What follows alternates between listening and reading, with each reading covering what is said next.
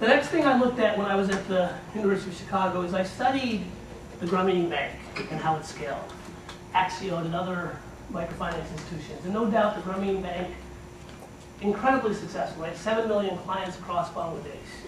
On the other hand, it took the Grameen Bank 35 years to do that. Now, could you imagine if we took that pace of growth in India, how many generations it would take to reach 150 million households?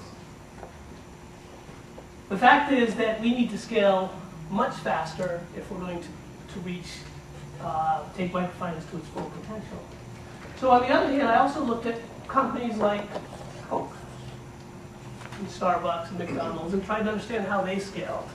And Coke is an interesting example because Coke entered India about 15 years ago, just after liberalization, just when microfinance was really starting in India. And today you can get a Coke in virtually any village in India. And I know because I like Coke and I kick around a lot of villages and I always find one.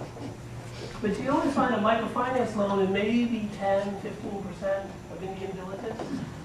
Now why is it that Coke can scale, but microfinance can't?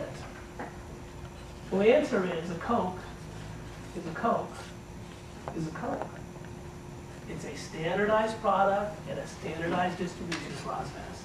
In microfinance, processes vary from MFI to MFI. Sometimes different loan officers are doing different things in the same MFI. Sometimes the same loan officer is doing different things in 2 different villages. That's no way to scale. Instead, it needs to be a highly standardized approach.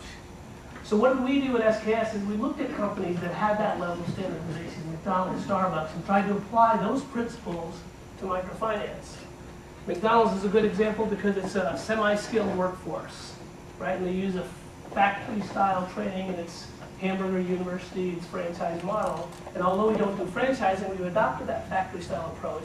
And that's enabled us today to train 1,000 new loan officers every month. Likewise, Starbucks, we all know the story. Same coffee, same process wherever you go in the world. We've adapted that level of standardization at our branches, and today that has enabled us to reach 150 new branches, and even my slide is dated, not 350,000, but as of last month, 400,000 new customers every month. That has given us this 200% annual growth rate. Now, why is that exciting? It's exciting because that means the woman that I met many years ago, we can go back to her and say, yes, we can come to your village.